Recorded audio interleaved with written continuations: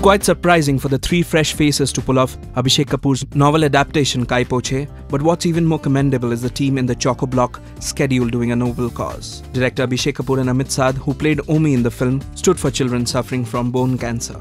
On account of which, the two is even participating in the marathon conducted by a social organization on coming Sunday. This seems quite generous of the two. No wonder Kai Poche is an honest cinematic experience and hence they are genuine off-screen as well.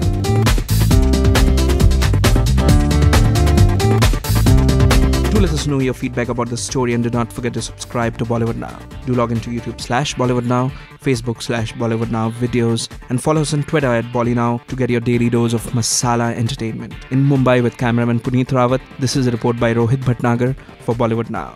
Hi, this is Abhishek Kapoor and please subscribe to Bollywood Now.